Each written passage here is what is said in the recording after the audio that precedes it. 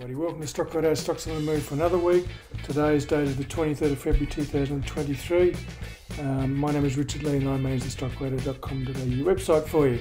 Okay, interesting times at the moment. We're looking at some bullet trades at the moment that have gone really well during this reporting season. We've seen some other ugly ones, which we'll go through a bit later on. The market's at a high, which is making it a bit difficult. People are a bit wary at the moment, but there are some certain stocks going well, so keeping that specific stock approach is always the best for that. Okay, so first we'll go into the top 10. This week, top 10 and intensity ratings from last Friday. Boral, BSL, QBE, which has gone for a bit of a rocket this week. SDF, Stanmore, Super Retail Group these days is going well. So 7 Group, West Farmers, A2M we'll look at a bit later on. Bad reaction to the profit report there, and then Altium also is holding in there for the moment. A little bit whippy, that one there. So that's the top 10 at the moment. Don't forget to check out all our stock picks, stops, reversals, exits, entries, all in Stockradar's trading centre for you to have a look at. This week in trading tactics, I'll talk a little bit about bullet trades. Some of these stocks have moved off pretty quickly, and some of them have been in uptrends. And so we'll just have a little bit of a look at that because it's important to get onto those. And it's all part of the game. The reporting season's creating a bit of volatility, but it's also been up as well as down. So the same rules still apply. Okay, anyway, let's get firstly into the markets. Looking at the Dow Jones Industrial Average, it looks very much like our market. It's had a bit of a struggle for the moment at these highs here. We've got this similar pattern over here. So it's just this wall is still there and we've got to watch it. And the market rode strong into here, but it's certainly hit that wall pretty hard and stopped. So a little bit of volume here. It's really over to the buyers now to see if we can get this Dow back on its feet again. So we'll just monitor that one closely for you. The S&P 500 again, it's had a little bit of a dip here. Let me just blow that up a little bit. Had a little bit of a dip, but it still looks okay. We've had a pretty good move from the lows here. It's been a good volume, a bit of selling's appearing, which is fair enough. So I'm not too concerned about what's been going on there for the moment. It looks okay to me. Okay, the Nasdaq, again, similar picture. It's rallied off the lows, done pretty well. We've had a bit of a bump back, but again, we'll see what happens with the buyers, see if they can hold it. The market's encouraging, the volume's been good on the upside. This is the downside pressure's easing. It looks like it's a turning pattern happening here. It may not take off just at the moment, but it's looking a lot better than it has been for a while. Gold, well, it's shying away from its highs at the moment.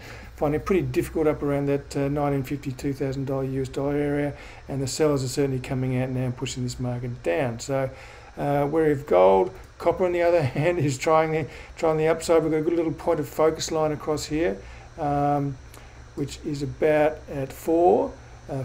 So that's sort of been holding it up, been resisting a bit here. Again, we're finding a bit of support here now, so we might see a little bit of a move on that one, which might be interesting. So copper's okay. We've had the selling here, which is okay. It's still holding up pretty well, and the buyers have come back in. This is positive. So things are pretty positive for copper at the moment. And Brent crude, well, it's still going down. It's struggling to make any inroads on the upside. It's got its moving average above it, the downtrend line here. And the only thing, we've got a bit of support here. So, there's a bit of a battle going on, a bit of volume there.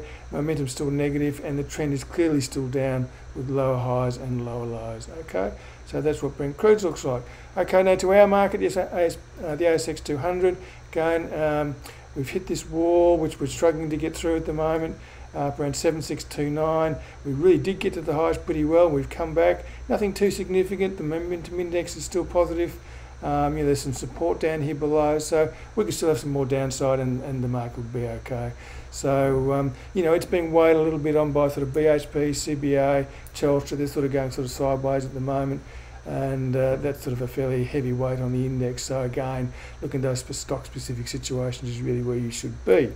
Okay, so now let's just go to look at the stock picks. Okay, it's flat this week at 59. There was 2 in, 2 out.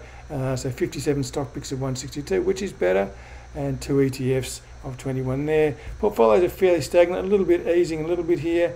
The Energizer is still doing pretty well at 17.5, and the 2 more recent ones, the 10 stock is at 13.1 still, and the 2 more recent ones are still holding their own pretty well in this tough market. Now the one that stuck at August 20 is at 10.9, and March 21 is at 8.1, so still pretty good returns there. Okay, so now we'll go to some stocks, and just covering off on a couple of leaders. BHP, as we can see, I'll have to just review this one for you. You know, it's broken to the highs. It's just sort of eased back. There's no real aggressive selling hitting there. If I just blow this volume up a little bit for you, you can see it's you know, there's plenty of green bars here, put it that way, and the market's been going up, so that's a good sign. Trend intensity rating is 8, so that's a pretty positive sign, and it is holding above resistance for the moment, so that's good. So it's one of those situations where patience is important. So BHP looks okay. The other one I wanted to look at was QBE, which is actually one of our little bullet trades, if you want to call it. It's had a good, had a bit long consolidation there for a while. QBE. Let me just get this into the right spot. Okay, QBE sort of had a long consolidation here between mid 21 through to the end of 23. It's now broken higher, and now the buyers are really getting on board here. Bit of volumes appearing, momentum's good. It's above the average. Trend intensity rating of 10. I think the ultimate high is up around 1750. So we're not that far away from that, but this is a fairly good sign here. We're pushing through there. So if we can finish the week above there, that's a pretty good sign. For QBE. Trend intensity rating is a +10 there. So there's two good solid stocks for you at the moment. BHP is still holding up, and QBE is racing ahead pretty well. Okay, so from the trends from last week, well, we looked at 7 Group last week, and it's also one of these bullet trades which is moving ahead pretty strongly. It has done since June of 22, and we got cotton onto it around here somewhere. Back in December, and since it's killed it again, running up to the highs at about 24.50. So it's looking good. Trend intensity rating is 10. There's good volume here, clearly, and great momentum here. It's above the average, the higher highs, higher lows. It's all there. And this is a situation where we look at what we've got, the rules that we have. We don't need to look outside these rules because that will just distract us from our game. And so there's all sorts of things we can worry about. But the game is looking at your objective and your trade plan and your rules, and that's what you look at. And you don't worry about any other things. You just monitor those things, and if a stop goes off, you get out. If the trend goes up, you keep lifting your stop, and that's what we're going to do. So 7 Group Holdings has had a good recovery, and is looking pretty good at the moment. The other one we looked at last week, which is another one which is just, you know, holding there. It's sort of developing this resistance area here up around 16, just above $16. It's just holding there. You know, a bit of selling came in and it just came back a bit, but the buyers came straight back in. This is getting back towards neutral, so we're getting into this turning situation for Sims. It's still trend intensity rating there of -3, but it is showing all the right signs of a turn. And we've had a big fall back here, as we saw since earlier 22. Okay, so that's Sims Group, which is not looking too bad. And a couple of stocks I want to talk about is Ansell and A&M. Now we saw a bit of a big kickback from Ansell the last couple of weeks. It had a really bad one last week, but it did recover and actually finished above our stop this week. So I've highlighted our stop here today, and you can see what's happened here. So it's really a situation. It probably looks a little bit bad, a bit better selling there, but it is holding above the stop. So I still am patient. The recovery last week was good, so I'm still hoping these buyers might come back in and save this one, because this is a pretty good turn here. It may not go this time. If the stop goes off, we'll chop out. But we'll wait until this week finishes and see what happens. And that's going to tell us what it is. The trend intensity rating has come back a bit to +6. Okay, so that's Ansell. Again, one that did recover. It looked pretty bad during the week last week, but it got back in. And a similar situation we've got with A2 Milk this week is that it has also been smacked about by a good report, but people sort of didn't like it, or sort of better buy the rumour, sell the fact type thing, I think, because it actually has performed very well, A2 Milk. So it did have a big of a sell-off this week. It has recovered to around our stop area, which we're watching at the moment. So it's a matter of where it finishes at the end of the week that'll tell us what to do. Trend intensity rating was +9 last week. It was all looking good, but all of a sudden these sellers are hit. So now over to you, buyers. See if you can hold this one back up, and we still can maybe continue this run above 720, which is the resistance area there, or quite a big resistance area there for us. Okay, so that's A2 Milk. So, you know, we don't want to throw out the baby with the bathwater sometimes. We just hold our fire, wait till the end of the week, see what happens, and, you know, if the stop goes off, it goes off. If it doesn't, we hang in there. So both Ansell and A2 Milk possibly may recover. We'll wait and see.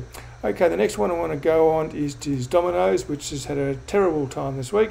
But you know, we've been watching this one for a while, and you know, I think I've been talking about patience as a virtue in this situation. We just wait until the signal comes. We certainly look like we've got a bottoming process here happening. It's down 68%. All the signs here. We've got good volume down at the lows, so it's all showing those good signs. But we just really need that big bottoming phase to complete itself, and we're now getting a really clear resistance area around here that may trigger a trend reversal when it happens, if it happens. So for the moment we're going through a bit of a change in here, a little bit of a shock, but we'll just have to wait a little bit longer for Domino's. The trend intensity rate is -4. It'll probably kick down a bit next week. So you know, we just have to sort of now Domino's has come back, so we wait basically and see what happens there. Okay, the other one we look at is NIB Holdings, which is just sitting up there at those highs. You know, it's all the hallmarks of a continuation of the trend are there, but it's a bit like the ASX 200. All is looking good, but we have a big resistance area there, and NHF clearly does at $8. So, but we've got this sort of high lows here. We've got some reasonably good volume, which has pushed this rally for the last part. The momentum is positive. It's above the average. So, dipped down this week. So again, we're going to have to wait until the market settles down, because we get these one-day kicks which are really nasty sometimes, but we'll just have to you know, play it as it comes. You know, this resistance may hold and it may come back and have a big correction going back to S2, who knows. But for the moment it doesn't look too bad. We'll wait and see what happens at the end of the week and see where we are. We're not in the stock at the moment, we're neutral, so it doesn't really, neither here nor there as to what actually happens with this stock. So that's NHF Holdings. So breakout candidates maybe this week, a couple of goodies I might have a look at for you.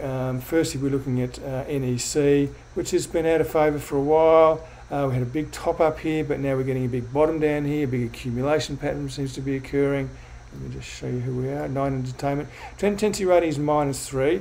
It's starting to waft around the average a bit. The volume's a little bit indifferent. Momentum is recovering, so it's really just in an early stage of reversal, but I think if we can get through here, it will trigger a qualifying trend intensity rating. I'm not 100% sure, but I think it probably will, and if it does, then that could be quite a good little bottoming pattern, good base for it to lever a rally towards those highs for Nine Entertainment. So that's one for you to watch. It may not be imminent, but it's close, so we'll just keep an eye on this one for the next couple of weeks. Okay, Orica is another one which we had a shot at a while ago. It failed, came back, took our medicine, got out, waited for the rest of this thing to develop. So we've now got, excuse me, high low occurring here, and we've got some resistance up here. That's really the trend reversal level now. The high lows here. We've got some reasonable volume here down at the lows, which is a good sign. And this was now recovering above 0. So Orica trend intensity rating +1, so it's neutral at the moment. But it's certainly one that it's come down a long way, and it's been a while since we've seen this subtrend. So this whole pattern here above a big cycle low is a really good accumulation pattern to put below any trend that might develop out of this sort of area here. Okay, so keep an eye on Orica. Okay, just a couple of little ones for you this week. I looked at AUB back in December this year, and it's actually recovered pretty well. Just as it was filling around about here, November, December, we looked at it, and it looked pretty positive for a reversal here, good reversal price action. Some selling hit the market, but the buyers came straight back in, momentum kicked up. So we've got that alignment of the stars there, which kept AUB through there, and had a couple of weeks, like often it happens. We have to be patient through these times, but now it's swinging high, and now it may even be looking to make a new high. So we looked at the stock when it was about $23, so it's now up around 27, and still looking very interesting to me at the moment. So AUB Group is one to watch. And if you want to play the travel game at your own peril, maybe, but we just had one stock come in a couple of weeks ago. Flight Centre's lifting on good volume at the moment, and we know Qantas is doing really well. And this is a smaller stock that I don't normally cover. It's outside my 162, but Hello World has got a big sort of basing pattern down around here, some very good support down here at S1, and now it's starting to move above here, and this is the area that we're looking at up around 290, so a little bit away off this one. Trend intensity rating is still -3, but certainly looking interesting with the volume patterns down here and this momentum looking up here. So you know, if it, again, a bit like what I was looking at with Orica there, if you can put this big base behind it and leverage a good rally from here, then that's a pretty good sign for Hello World that we might see a change in fortunes there, because it has come down from the fairway, and R1's up around $6 there. So Hello World, again, is another one worth watching for you. So there's a few stocks for you today. Hope it gives you an idea. There's plenty of action there. Try not to worry too much about the market. If stops go off, we get out and we just wait. But if there's uptrends happening there, which there are, as we said with Boral, QBE, Super Retail Group, all those stocks, all working in that, you know, that ASX 200 area, which is a relative safety area for me because it's a lower risk area. So I'm always trying to cut those corners of risk with what I do, and working in this environment is a good way because the downside risks aren't as great as at the smaller end, and they still have good rallies as we have seen. So there are a swag of other opportunities coming up on Stockradar scans right now. So this is just a couple of examples for you to have a look at. Okay, so now let's just go to just want to talk about the bullet trade thing. It's really just what I'm really talking about is there are stocks that take off, and at the moment, as I said before, the ASX 200 is resistant, so we worry, but there are stocks moving ahead. So bullet trades, there's plenty out there, okay? Not just the ones that I've mentioned, but some of those ones in the top 10 I showed you before. And again, even during the reporting season, it is the more often than not model. So we've seen things like A2M and Ansell perhaps suffer a bit under profit reports, but we've got lots of other good stocks in there. So as long as we've got more good stocks than bad stocks, that's what we're all about. Okay, so we actually discussed this a little bit more in the newsletter this week, which will be out next week, usually at the end of the month, so it's the 23rd today, so another 5 days. We discussed the probability radar more extensively in next week's radar newsletter, why it works, how it works, and how to capitalise on it. Okay, so that's for next week's newsletter.